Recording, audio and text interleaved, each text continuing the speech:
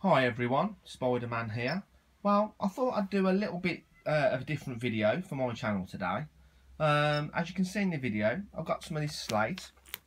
Now I use this for my hides for my scorpions, and I've been looking around to try and find some non-toxic glue, so make sure it's non-toxic. Now the best thing to use is probably aquarium sealant. I've had this given to me a long time ago, so I thought it would definitely come in handy one day, and it has. So what I do is I use this to glue. Let's give you a little bit of an example. I could probably put them two like that and then glue this across there. So just put some glue there and some glue there, and make sure you glue it down, and then glue this one there like that.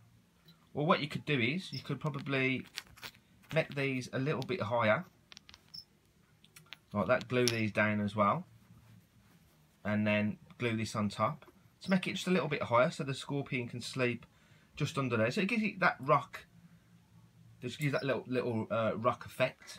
And I did one a few days ago in my Antidoctonus crossorder enclosure, so I'm just going to show you that just now.